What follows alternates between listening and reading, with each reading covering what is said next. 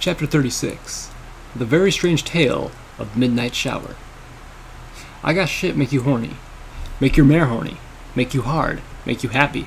Make you strong. Make you smart. And, of course, I got the drug. The shit that'll make you fly. Dash. Blam! The bloodwing screeched as the bullet from my sniper rifle tore through its abdomen. The dark shadow tucked in its wings, spiraling downwards, disappearing in the storm. Sheets of rain lashed across the sky bandit. I was relying more on Sats than I was on my own vision. Above us, Steelhooves was doing the same. The rhythmic booming of his grenade machine gun and the shrieks of the bloodwings filled the air. "Where the hell did they come from?" Calamity shouted, firing the twin guns of his battle saddle as the dark form of one of the giant bats swooped up in front of us. There were far too many, or far more than the dozen I had originally counted. This was a whole damn flock. I heard a thud of one of them as it landed on Steelhooves above, biting at his armor in a futile effort to pierce it. Another swirled out of the rain and slammed into the side of the Sky Bandit, rocking it, sending me tumbling backwards off the bench I had perched on. My sniper rifle clattered to the ground. Green flame erupted across the Sky Bandit. The burning bloodwing let out an ear-splitting scream of agony and fell away in the heavy rain, washed away the flames. Firelight flashed through the air, piercing the air with a battle cry as she did so. I blinked, struck by the impression that the Balefire Phoenix had a vengeful hatred for the creatures. Another bloodwing latched itself onto the opposite side of the passenger wagon, viciously thrusting its head into the windows, gnashing at us. Velvet Enemy's combat shotgun roared, and I was splattered with what had been the insides of the creature's head. As Zenith looked at the body of the bloodwing and knocked it away, I threw myself to my hooves, leaving the sniper rifle and drawing out little Macintosh. We were in the thick of them now, and Applejack's trusty little revolver was the fastest and most powerful weapon I had. For a moment, I felt bad for our zebra. Her fighting style was useless in this situation. I leapt into the window, slipping into Sats, and taking aim at the first dark shadow I saw. Blam! Blam! The first two shots went through the bloodwing's back. The second tore through a hole in its wing.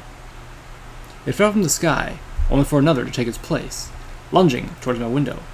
Blam! Blam! Blam! The creature's momentum carried its body to the side of the Sky Bandit, with a meaty thump. I heard the impact of meat on metal, and a tearing sound. The black mass of two bloodwings tumbling into the drenched air behind us.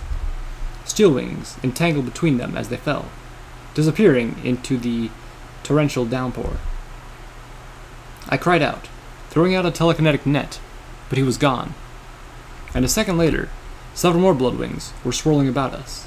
One of them was engulfed in green flame from beneath. A few yards back, Zenith kicked open the door to the passenger wagon, staring out at the black forms whirling around us in the blankets of rain. Before I realized what she was planning, the zebra leapt, soaring out in the air and landing on the back of one of those giant bats. She drove the spear of her hellhound helmet through the monster's head, then jumped from its falling corpse towards the nearest opponent. And I had felt sorry for her, I thought, watching as she impacted the creature's wing and slashed it off with her hellhound claw horn before falling into the darkness, where more unsuspecting bloodwings awaited. I should feel sorry for her enemies. A giant bat dove onto Calamity, its huge wings dwarfing his own. I spun, targeted, and fired. Blam! Click, click. Little Macintosh's remaining bullet tore into the monster. It squealed, and Calamity tried to buck it off, but the bat sunk its huge, razor-sharp fangs into the Pegasus. Calamity screamed. Velvet Remedy galloped past me, firing repeatedly with her combat shotgun, tearing the monster to pieces before it could drink. The Sky Bandit lurched in the air. Calamity was hurt badly, and the ripped corpse of the giant bat was still latched onto him. But he was not dead. A moment later, I saw how horribly close he had come to dying. The Sky Bandit dropped, jolting with turbulence, as Calamity fought to land. The ground came into view, and I could see the two figures we had been rushing to save. Two young zebras, no older than the young mare with the Arbrew mark, clear glass. As I reloaded, a bloodwing dropped onto one of the zebras, knocking her to the ground. I tried to move faster, but it took only a second. The monster plunged his fangs into the zebra's side and drank. The zebra withered into a desecrated husk, faster than her brain could die. No! Damn it! No! I howled. Snapping little Macintosh shut, I targeted the monster with sats, as it cavorted over its kill. Yeah, I was right. But the bloodwing was torn apart by a charging zenith before I could pull the trigger. I do not understand, Zenith said. Why were the three of you traveling such dangerous hills, and in such a storm? We were huddled under the glistening dome of Velvet Remedy's shield spell.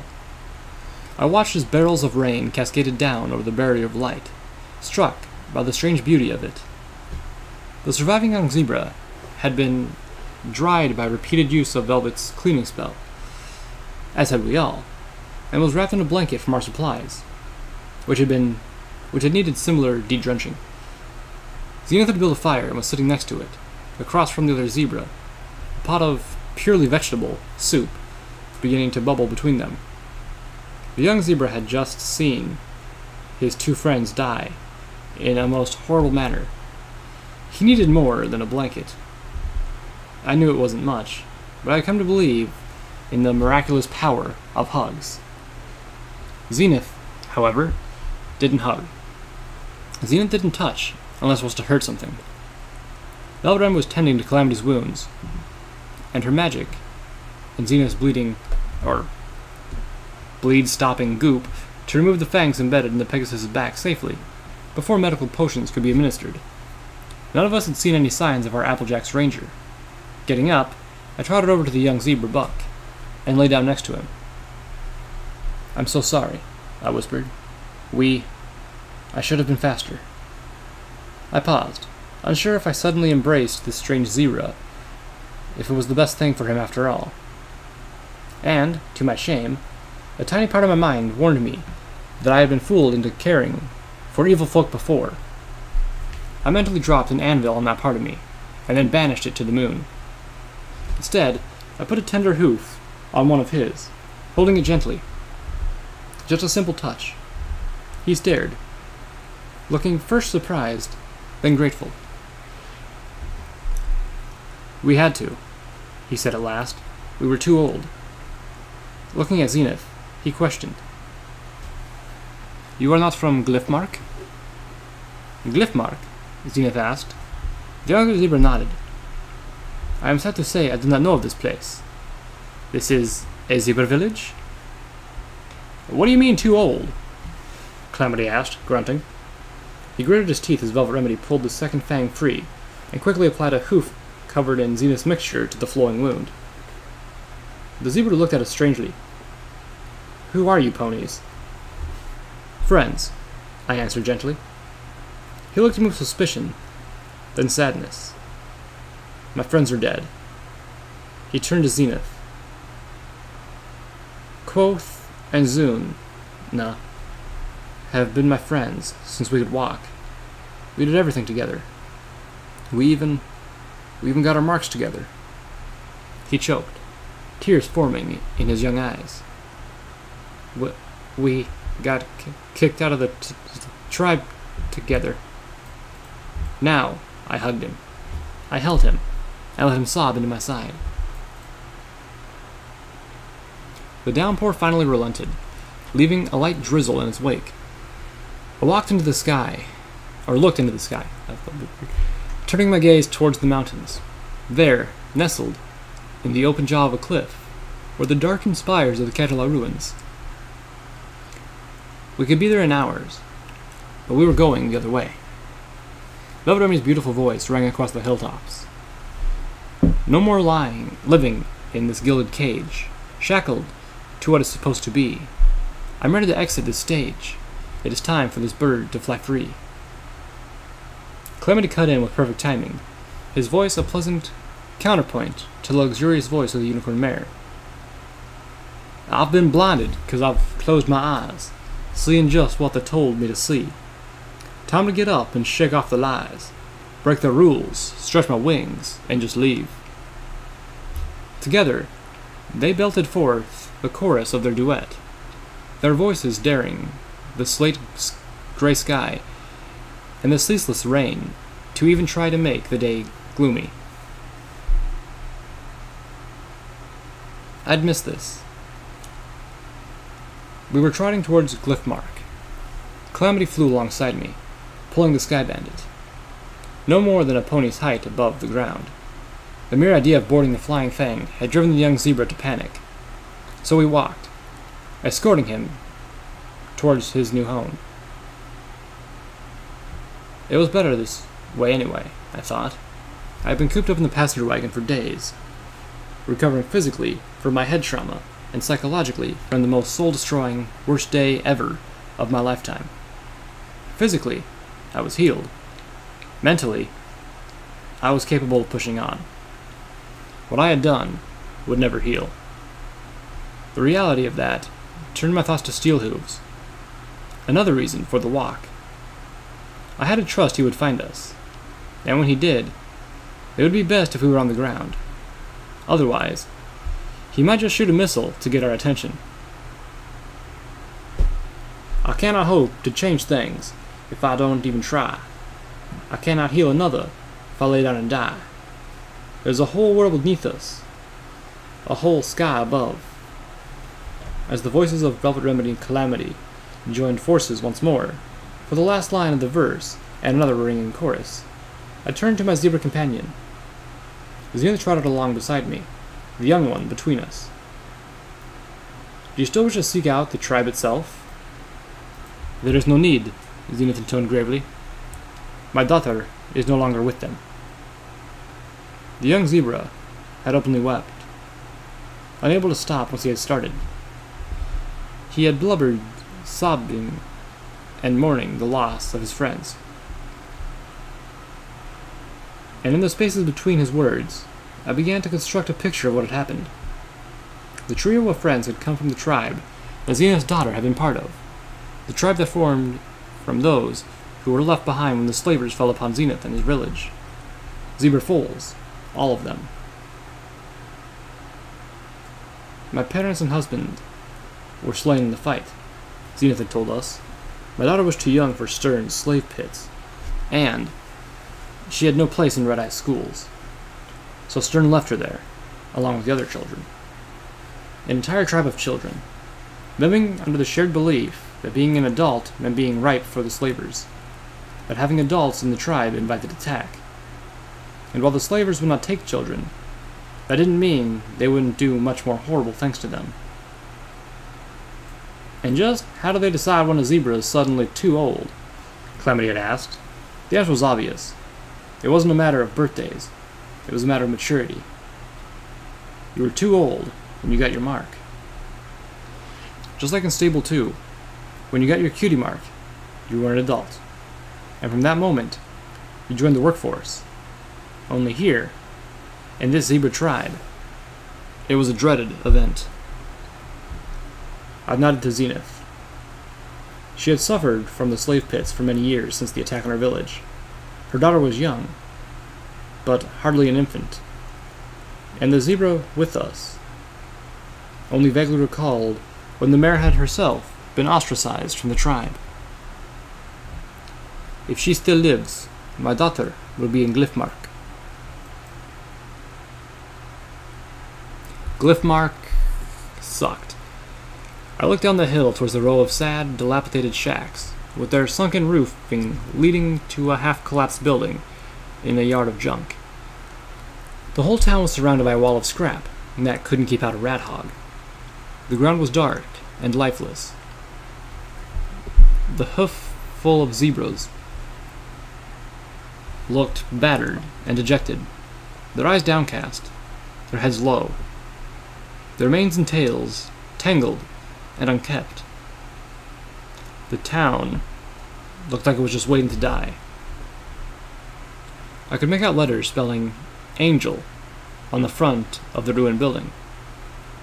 The last remaining word of a forgotten name. Whatever angel had once watched over this town, it had fallen. As we approached, the zebras looked up fearfully. I saw two of them nudge a third forward. The mare stepped towards us. "We surrender. Just don't kill us," she called out. "We don't have anything, but take whatever you want." I could feel my barely mended heart breaking.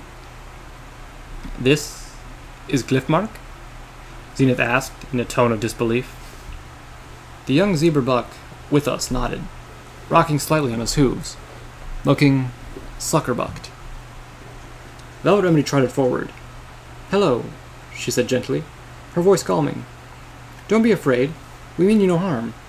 We are just travelers who happened to cross a newly marked buck, and offered to help him make his way here in safety in all the rain." Conflicting emotions swam across the faces of the zebras.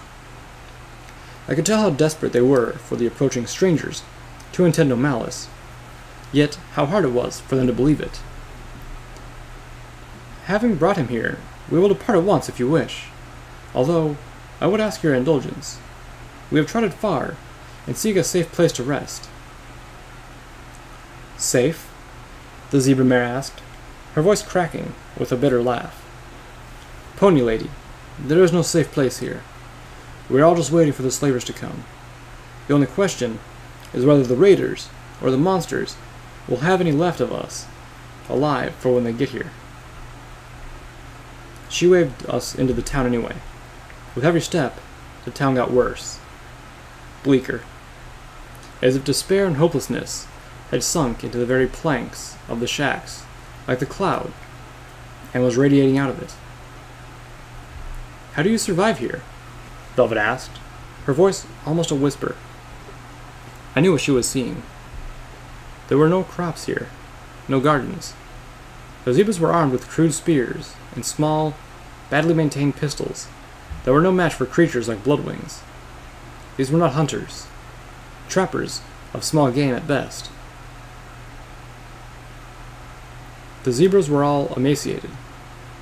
I could see how the shadows of their bones through their coats. They were all starving. When Velvet put words into our observations, the nearest zebra responded. "Nothing grows here. This town is just close enough to Canterlot that the cloud has poisoned the ground." And at our looks of alarm, she added, "But far enough away that it's not in the air anymore." The zebra mare who had ushered us into the town explained. "The building up there was a laboratory for veterinary medicine." I was surprised by how educated she sounded. The trapper children were far better off than those who they kicked out. But I had to wonder how long that could last. Without adults, there would be no replenishing the tribe. In a few years, the tribe wouldn't be a tribe anymore. Just one child telling another to go away. "There's an old hydroponics bay in the basement. Most of what they were growing down there is poisonous," the zebra mare stated, and stared at the ground, shuddering heavily. "We learned that the hard way. But we've been surviving on what was not, and what was left in the vendor machines. But even that is almost gone now. I'm sorry, but we have nothing to feed you." Velvet Emily waved a hoof. "Banish the thought. We have some supplies. Let us feed you." I exchanged looks with Calamity, then nodded. Those supplies were meant to feed us while on Canterlot and on the trip back. But these zebras clearly needed it more than we did. And, in comparison to me, they were far more deserving. None of them had slaughtered a whole town in a blind rage recently, and their suffering made mine look petty. "Veterinary medicine?" Calamity questioned as we drew closer to the building. What had looked like scrap from a distance still looked like scrap up close. But it was clearly military scrap. Broken down military robots huddled around war chariots, so rusted and decayed that they were barely recognizable. Piles of empty ammo boxes littered one corner, as well as parts of several turret models. A much larger version of the flying contraption we had discovered in Old Olney was strewn across half the lot, upside down. Stone pillars flanked the scant remains of a road leading into the yard around it. A cracked placard reading Angel Bunny Pharmaceuticals. The name was not so forgotten after all. I remembered Zenith's claim about Fluttershy's pet rabbit had created the combat drug, Stampede, and found myself wondering if the rabbit had somehow built this company. Then I faced-toothed at my own foolishness. Knowing what I did to Fluttershy, it was the most natural thing for the Ministry of Peace to have a branch dedicated solely to the welfare of animals. And of course she would have it named after her own favorite pet. The military took over, I surmised, after I spotted the hunk of a Sentinel robot. I wondered if part of this lab was repurposed for creating Stampede. With a start, I realized that the poor zebras in this town were living under the shadow of Doom Bunny. The irony was so bitter, I had to bite back a laugh. "What about trade?" Calamity asked. "No caravans stop here," the zebra mare told us. "There's nothing that any pony wants here anyway. And we have nothing to buy supplies with." Velvet gasped in horror as the zebra hobbled out of one of the shacks, teetering on only 3 legs. The remains of the 4th, looking badly infected. "You don't have a doctor either, do you?" "Not anymore." We made the full circle. There wasn't much of the town to see. Our host waved a forehoof. "Sleep wherever you want." "Is this all?" Zenith asked slowly as another zebra walked by, eyeing us curiously. I found myself staring. The zebra had used charcoal to outline her stripes so heavily that she looked like a black-coated zebra with white stripes, rather than the reverse. "Don't mind gloom," our guide told us dismissively. Zenith shook her head. "Are there no other zebras here?" The zebra mare shook her head. The other zebra mare, Gloom, turned. "The nightmare moons took them 6 years ago. They're all dead now. Wish I was." "The nightmare moons took them?" I asked. Our host nodded. "They came and took half of us. I do not know why. They have never paid any attention to us before." Zenith looked pained. "Was one of the ones taken named Zephyr?" The striped mare blinked at Zenith. "Yes." At Zenith's stricken expression, the other zebra turned away, looking instead to Velvet Remedy. She was our doctor. I pushed forward, catching the zebra mare's attention. "Which way did they go?"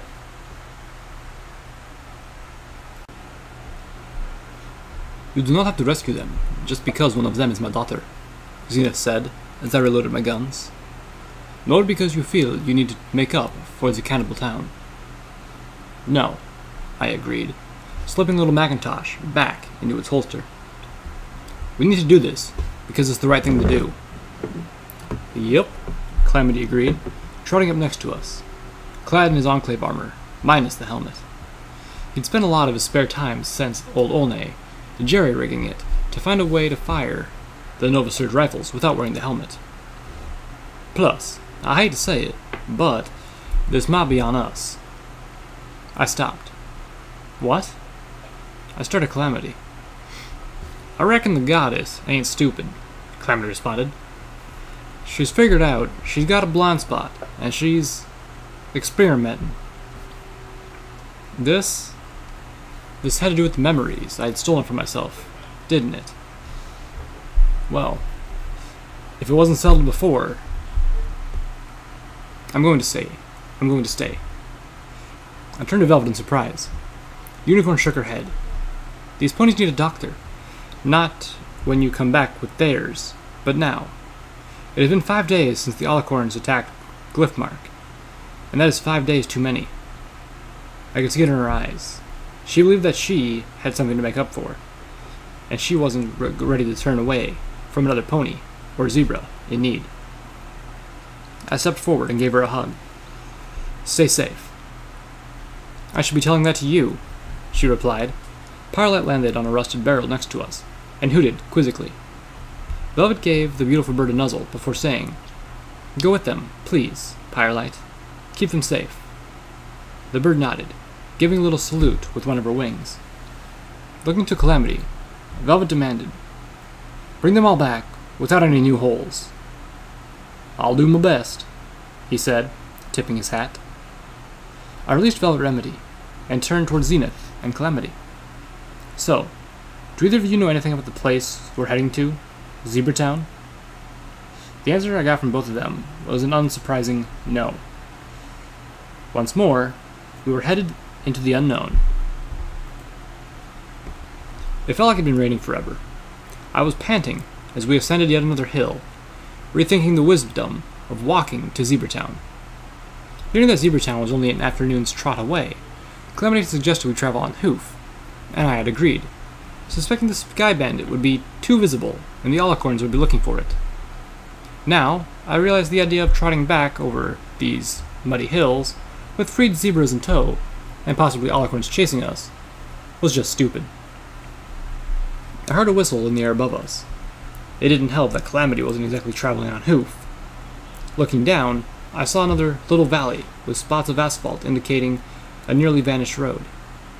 There was another ancient store hut down there amongst the collapsed sections of fence. The body of a dead bloodwing sprawled over the roof, and a second was impaled on the iron struts of what, until recently, had been a windmill. A figure was galloping towards us from the other side of the hut, clad in metal armor, striped in applejack red. "Whole big old valley to land in, and you managed to hit one hut," Calamity shouted to him, grinning. I raced down the hill to meet him. Zenith followed at a much more reserved pace. "Watch out," Calamity warned as I reached Steel Hooves. "She's gotten huggy lately." "I seem to recall it was you who hugged her," the Applejack Rangers retorted, a welcome hint of good humor in his normal, taciturn rumble. Minutes later, we stepped into the little two-room hut to get out of the drizzle. "Whoa," Calamity said, echoing my own sentiment as he came to a stop, rainwater dribbling off the brim of his black Desperado hat. I'd seen enough of the ravages of time and scattered refuse that was left behind after generations of scavengers. This wasn't it. Pictures were slashed apart, furniture was smashed under hooves, small treasures were defiled. I'd also seen the malicious destruction of raiders. The wreckage in the cottage was much closer to that, but this wreckage was old, bearing all the signs of predating the apocalypse. The torn pictures were so faded with age that they were unintelligible, and the furniture was rotting. The stuffing in the rippled pillows had turned to dust, presuming that they were not stuffed with dust to begin with. "It gets worse," Steelers warned. I stepped further inside, and turned a corner revealing the collapsed remains of a skeleton on the floor beneath a hanging noose. Any physical clue as to whether the owner of that skeleton had hung himself or been lynched had been obliterated by the past. Calamity kicked over the pile of broken chairs, then trotted into the kitchen to see if there was anything worth saddlebagging in the fridge. A minute later, I heard the pop and hiss of an opening cola bottle. Clearly, his search had borne fruit. I poked at a terminal lying amongst the rubble, its screen smashed by a hoof, then stopped, taking a closer look. It was one of those newer models I had been finding operational everywhere. And upon closer examination, the terminal was still running. Whoever destroyed it had fallen prey to the common, yet silly misconception that breaking the screens had any effect on the device's spell matrix. Calamity trotted back in, holding a Sunset Sarsaparilla in his teeth and taking a swig. I floated out a few tools and crouched next to the terminal. Steelhooves regarded Calamity. "Are we on a date?" Calamity spit his Sunset Sarsaparilla, spraying it around the neck of the bottle as he choked. "What now?" he asked, dropping the bottle, tears in his eyes. I stopped what I was doing, staring, then collapsed in laughter. Serves him right. "I had presumed that you had seen the decoration on the floor and were coming to find me," Steelers noted. "But now I see you're all dressed up."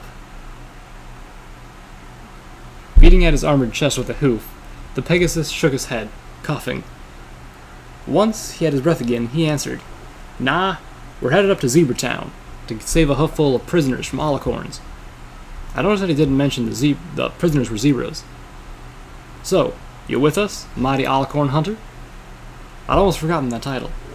Steelhooves was strangely silent. I looked at him, wondering if I should be concerned. Was he thinking about Arbu again? Zebra Town. Steelhooves voiced slowly. Yep. I would rather not. There was an unpleasant tone in his voice. I looked at Zenith, who just shook her head sadly, and walked back into the rain. But I will. Steelhooves sounded greatly displeased. It is what Applejack would have wanted her rangers to do. I nodded, feeling both sorrow and pride in our ghoul companion. I turned back to the terminal, connecting to my pip-buck, and began running a quick diagnostic. My eyebrow shot up as I realized the terminal was safeguarded with some pretty heavy magical countermeasures. I was sure I could hack it, but the price of failure would be more than a simple lockout. I turned away from the others, and put my full focus on the terminal, hacking through it with my pip-buck. After a few minutes, I had to back out and try again. How had I encountered a terminal of this level of security since the Ministry of Morale in Manhattan? Now, I was intently curious. Why would a pony or zebra living in such a humble hut have a need for a terminal with such security that rivaled that of the mayor of the Ministry of Morale?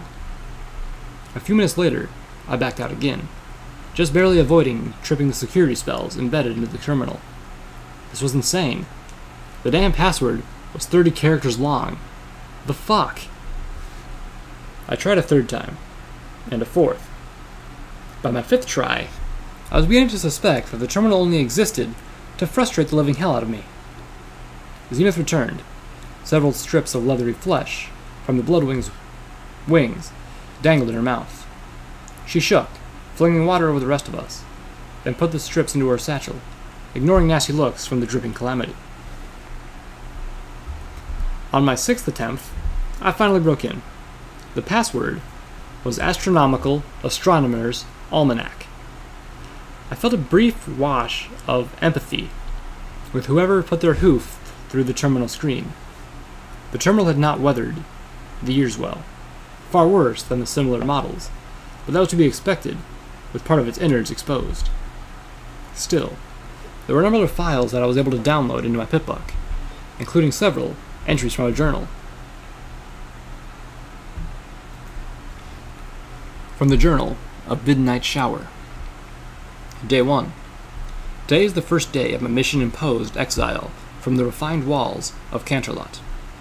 I arrived in Zebra Town at the stroke of 8, the Royal Guards dropping me and my bags off into a small trot from the city limits. I did not blame them for not wanting to travel closer, and with Celestia's sun shining down above and a cool breeze coming off the mountains, the day invited a walk. My levitation spell is enough to carry my positions for such a short distance, and prevent the walk from being a burden. Although, I admit, I was a little concerned for the safety of the priceless heirloom with which I had been entrusted. I would say that this is a fair town by Equestria standards, but Zebra Town does not hold itself to the standards at all, now does it? Still, it is far better than the complete hovel I expected. I had heard that there was a town somewhere out in the dirtier parts of Equestria that the Earth Ponies had built in merely a year. Well, if that was true, then maybe there's a little Earth Pony in the Zebras, and I do not mean that in an offensive or tedious manner. For in just a few years, they had turned a poverty-ridden shantytown at the very hoof of Canterlot into something rather impressive. Most impressive, I must say, is the elevated aqueduct that runs up the mountain and directly under Canterlot, catching the water which spills continuously from our glorious capital's moat, and distributing it to not only through the town, but the farmland beyond. And to think that this entire place was not even a concept not so long ago. But then, there was no real need for segregation until the zebra massacred our children at Littlehorn. Not that I believe the zebras, who are upstanding equestrian citizens, should all be moved here, mind you. There are plenty of zebras in Canterlot. I even have a friend who is a zebra. But, in the more backward, bumpkin parts of the kingdom, with the increasing anti-zebra war sentiment, it is simply not safe for them to be amongst normal ponies. It really is better this way. That said, I was pleased to learn that the hut which Princess Luna had provided for the duration of my research here is actually a few miles outside the town proper. As for the hut itself, it is cozy. Far from the refinements and luxuries I have been accustomed to in the castle. But I am but a scholar, not a noble, and I have it in my blood to make do. Being unburdened, as I am with the nobility's allergen, to anything plebeian. I spent this afternoon getting settled in, including the task of troubleshooting the new terminal. Why is it that any new piece of arcano technology always seems to come with more headaches than the one it replaces? Of course, a fair part of the difficulties may have arisen from the installation of the security spell submatrix, but considering the sensitive nature of my research, it would not simply do to have one of the striped with an unhealthy sense of curiosity go poking around my affairs, now would it? Tomorrow, I shall trot back to Zebra Town, and try to get acquainted with the town and its citizenry. Being able to establish a degree of good relations will be critical before pursuing avenues of inquiry. What can you tell us about Zebra Town? I asked Steelhooves, having to shout to make my voice heard over the distant roar of rushing water. The Applejack Ranger. The response was, "Look up." I lifted my head, holding up a hoof to shield my eyes from the downpour. The drizzle had lasted a few hours, and had thickened, working through another tempest. Dark mountain cliffs rose sharply above us, and as my gaze ascended, I saw Canterlot. The broken majesty of the castle and surrounding city jutted out into the mountainside almost directly above us. I had expected it to be shrouded in a haze of pink, but the rain painted the ornate ruins in the same pallid drab gray as the rest of the Equestria. Multiple waterfalls, violently engorged by the rain, plunged down from above with the roar of 1,000 manticores. Follow the largest of the waterfalls, and it'll lead you to Zebra Town, Steelhooves informed us. I watched the torrent plummeting down, parallel to the sheer cliffs, until I met with a multi-arch structure, which reminded me, oddly, of the Philadelphia roller coaster, washing over it with an unending, thunderous bellow. Although a few foothills still blocked our view of Zebra Town itself, the village was very close now. "What's it like?" I asked. The ghoul responded with a stereotypical, laconic, yet ominous, "bad." And here I expected him to say something even less helpful, like, "wet." Steelhooves didn't raise to the bait. "You have been told what happened to Canterlot," he said. "When the first missiles were inbound, the princesses joined together to raise the Alicorn shield over the entire city. The shield was massive. It had to be. They weren't just protecting the castle, but the entire city up there that you can't see easily from down here." I nodded. The royal castle was only the most visible landmark from below. Ministry Walk was in Canterlot, as was Princess Celestia's school for gifted unicorns, and who knew how much more. I could spot fragments of a winding road, switchbacks carved into the mountains for chariots and carriages to make an ascent. I was picturing it now, the princess's potent shield being bombarded awash with fire and shaken by explosions. I knew that Alicorn shields hampered sound and vision, but I still wondered what it must have been like for the ponies cringing inside. When the zebra's megaspell went off, the shield filled with a pink cloud, so thick you could not even see the shadow of the castle inside of it. In my mind's eye, I now saw Canterlot replaced on the cliffside by a solid pink bubble, like a gargantuan bubblegum-flavored candy jawbreaker. Their shield continued to trap the red cloud, or the pink cloud, for hours, while the Steel Rangers and others attempted to evacuate the towns in these foothills. Zebra Town lies directly beneath Canterlot. It was hit the hardest when the shield went down. Steelhooves looked to me. You may want to consider this a dry run for Canterlot itself. From the Journal of Midnight Shower. Day 2. My first attempts to befriend the residents of Zebra Town were met with suspicion and guarded politeness, but no hostility. And, considering the state of things here, I regard that as a small triumph on my part. Aside from the differences in architecture, and of course the glaring stripedness of the inhabitants, I could almost believe I was in an extremely poor backwater pony town. Ponyville, perhaps. Of the two things that stood out to me the most, the reluctant, geniality of the population was something I could expect to find in almost any hub of civilization that had not yet ascended to the heights of society where the thinness and chill of the air requires an extra coat of snobbery. The other matter was altogether more telling and far more jarring, and that was how the war had left its hoofprint on Zebra Town. Aside, that is, from the mere existence of the place. First, I found none of the patriotic posters or billboards that are beginning to dominate Canterlot. I hardly expected signs reminding the residents of how much better and more virtuous they were than zebras, nor encouragements to join the war effort, but I was surprised to not find a single poster relating to any of the ministries. In fact, the only hoofprint of the ministries in all of Zebraville is the occasional patriotic song belted out by one of those new sprite bots. There are a few of them bobbing around town, and just like the ponies in Canterlot, the zebras pay them little attention. Honestly, that song inspires patriotism from the first 100 times you hear it, and that it will inevitably stop doing so within the first 1,000. The other hoofprint is the presence of soldier ponies here. This, I am given to understand, is a very new development. Ever since the assassination attempt of Princess Celestia, the zebra residents of Zebra Town have been subject to harassment from ponies in nearby towns. Princess Luna has put her hoof down, stationing some of Equestria's finest in Zebra Town for the residents' protection and safety.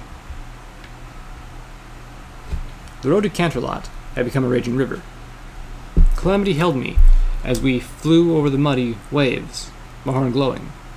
Behind us, Steelhooves and Zenith rode an arched stone bridge which floated through the air behind us, surrounded by the glow of my magic.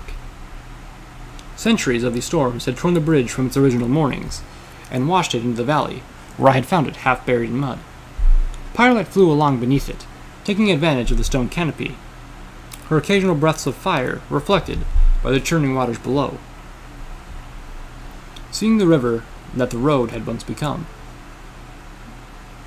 I again rethought our decision to leave the Sky Bandit behind. The little bridge had become my compromise.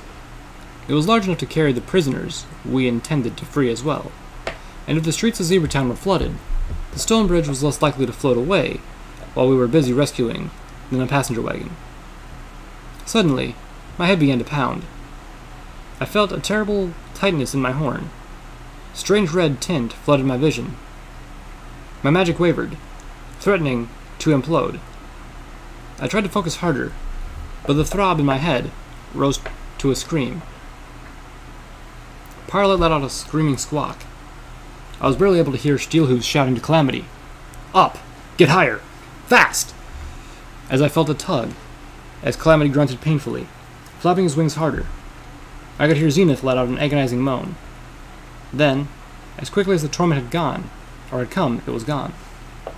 The screaming pain in my head was gone. My hearing cleared. I gasped, blinking away tears and the swimming redness. I wiped the tears from my eyes, and then stared at my hoof, aghast as the smears of red quickly washing away in the rain. I had been bleeding from my eyes. What? I felt Calamity relax, his flying shaky. Behind me, Xena's voice seemed to shudder. By the ball sacks of 1,000 star devils, who dropped the moon on us. Okay, that swear was just disturbing, although her description was apt as any. Broadcaster, Steelhoof said, his voice betraying no hints that he had suffered as we did. There are probably several scattered about, washing out of Canterlot by the rain. I glanced behind us at the river we had passed. The broadcaster was somewhere under the waves. We couldn't have seen it. I couldn't even hear the static over the roar of the waterfalls. There had been no warning until the effect began to kill us.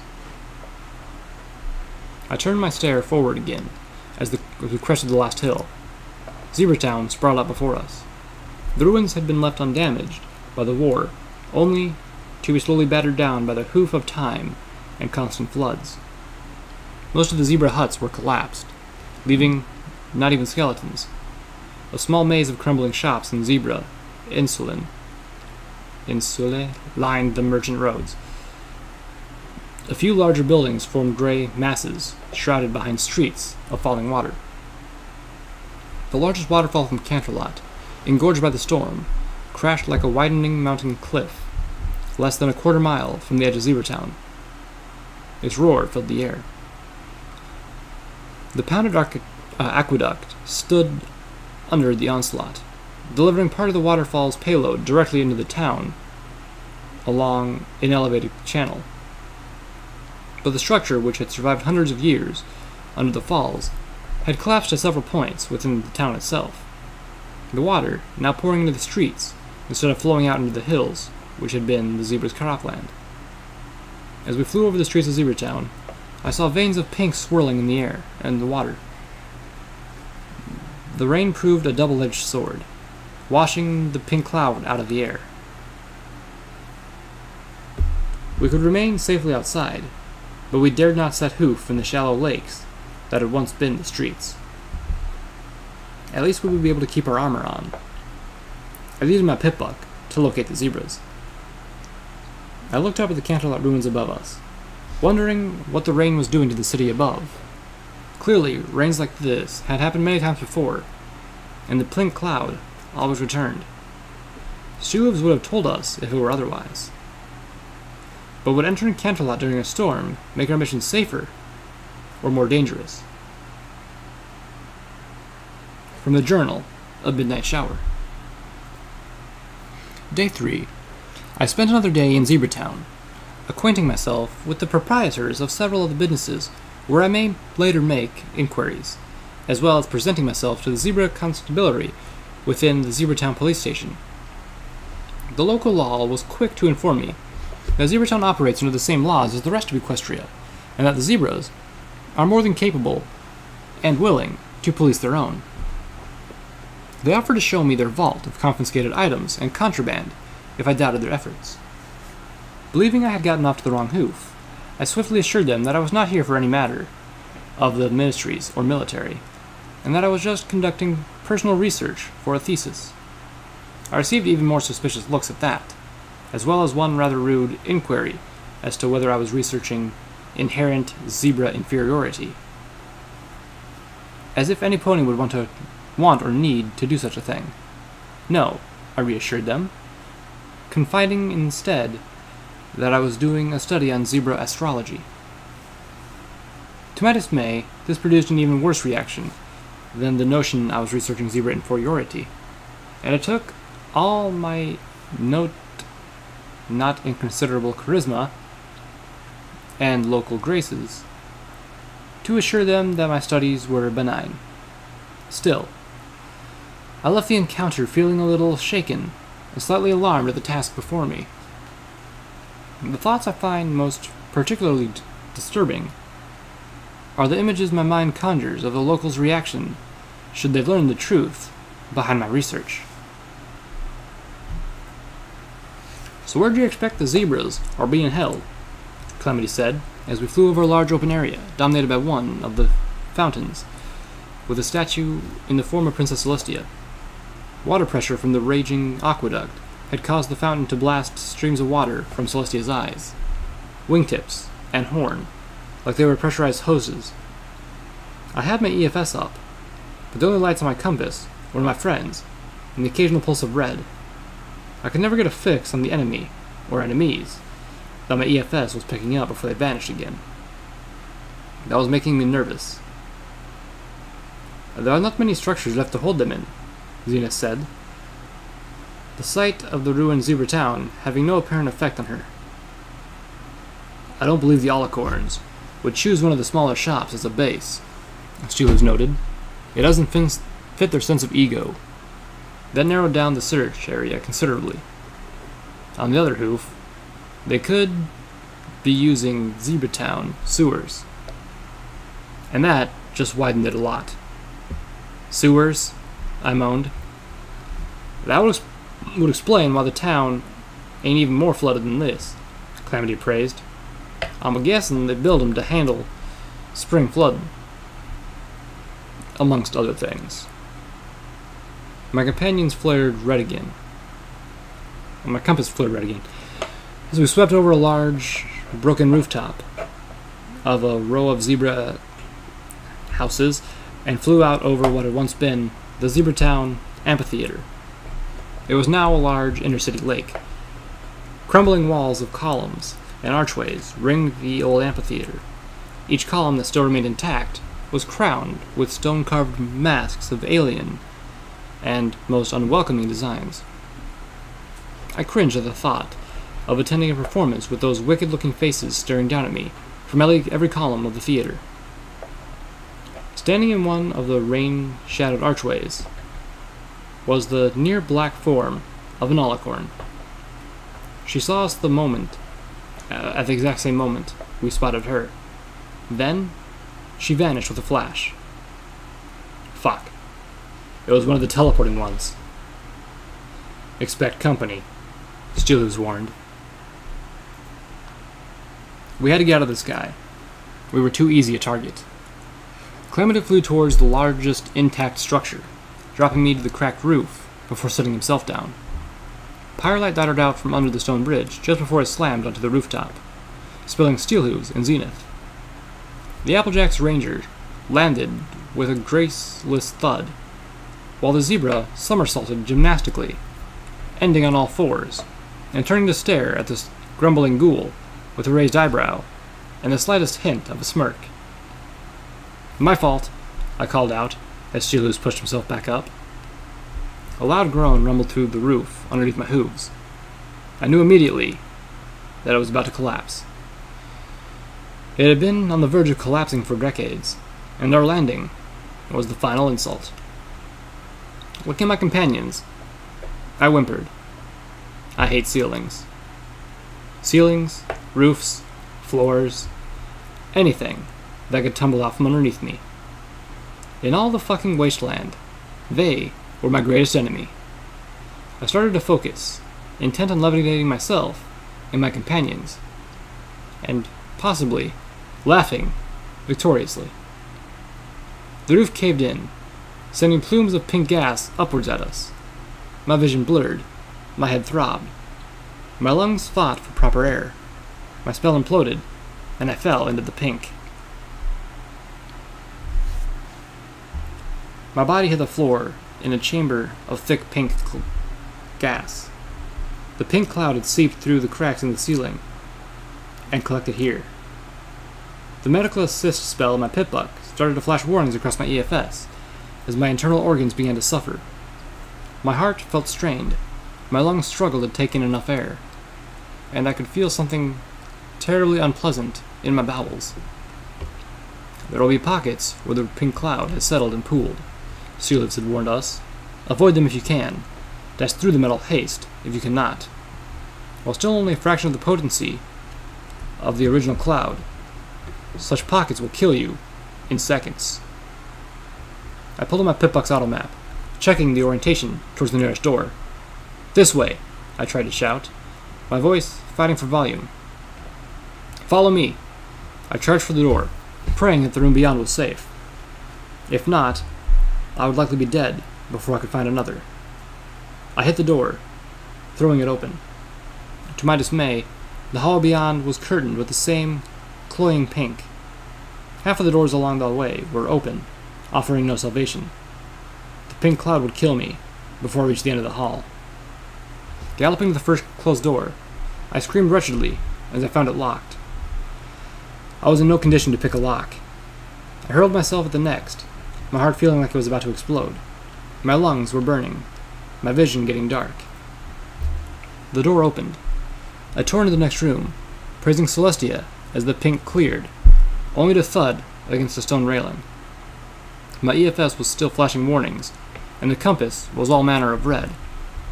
I needed a health potion to reverse the damage of the pink cloud, and fast, before my organs started to fail. With severe alarm, I realized that Velvet Remedy still had all of our medical supplies. My vision was dark, but clearing. Calamity shot past me, hovering in the air just beyond the railing, as Steelhooves and Zenith galloped through the door behind me. I heard a crunching sound from below. Looking around, I realized we were on a semi-circular stone balcony, overlooking a cavernous tilted room flooded with water. Much of the water was shallow enough to wade through, but there were sunken pockets where it was very deep. Streams of pink swam like ribbons in the floor. The room below us had several small tiers, the steps between becoming waterfalls, and hosted many balconies and exits. A dozen zebras looked up at our appearance, with hostile expressions and dead eyes. Lovely choice, Zenith intoned, sounding terribly weak.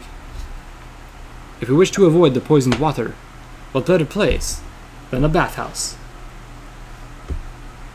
The balcony shifted under our hooves.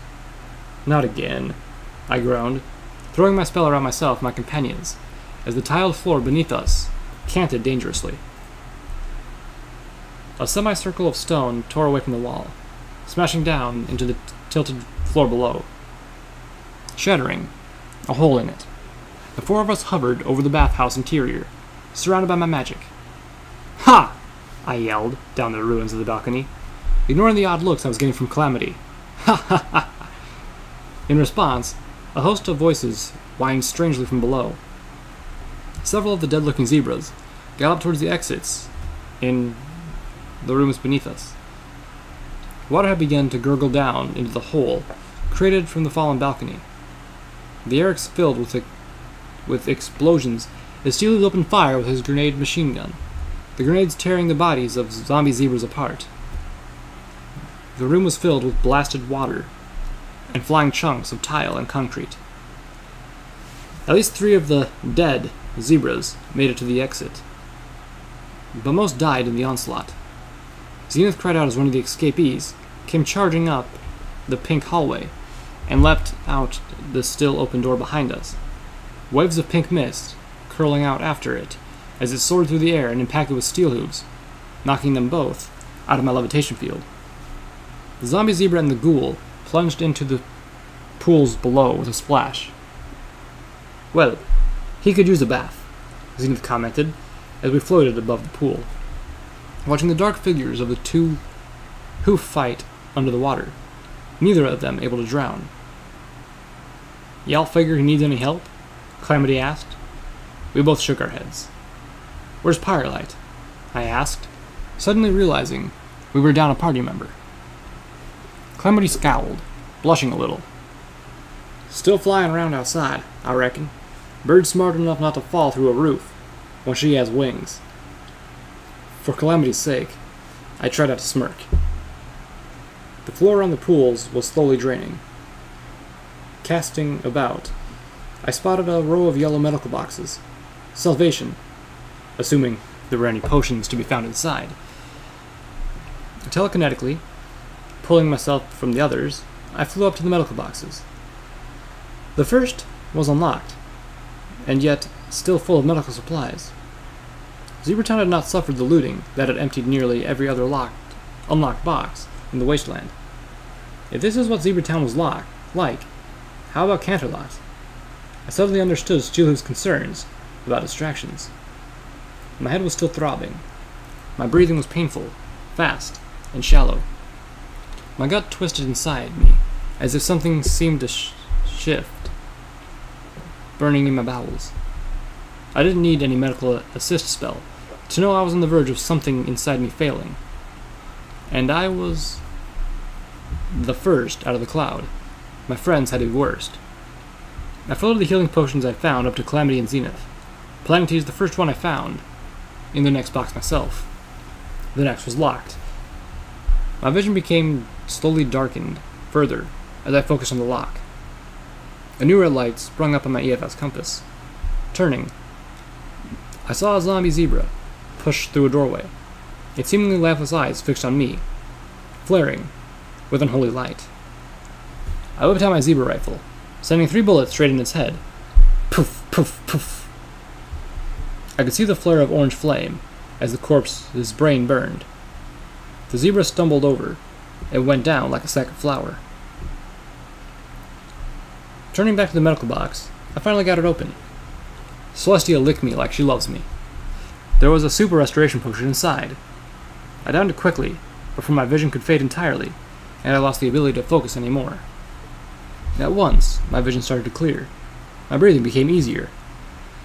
My heart started to beat more strongly in my breast. My ears filled with an unnatural, grating sound. I turned, as the dead zebra was lifting back onto its hooves, in a swirl of unholy energy. But I shot it in the head. With fire! The Canterlot zebra proved just how much it didn't care, as it struck out at me with its hoof. The impact bruised through my armor, sending my weightless body flying backwards. My head struck one of the medical boxes, exploding in pain and stars as I collapsed into the water. I could hear Zenith splash down as my magic imploded. I felt a sickly warmth in my mane. The medical assist flashed warning of head trauma. But between my previous concussion and the weakening from the cloud, I feared I may have suffered permanent damage. The fear washed away as I passed out.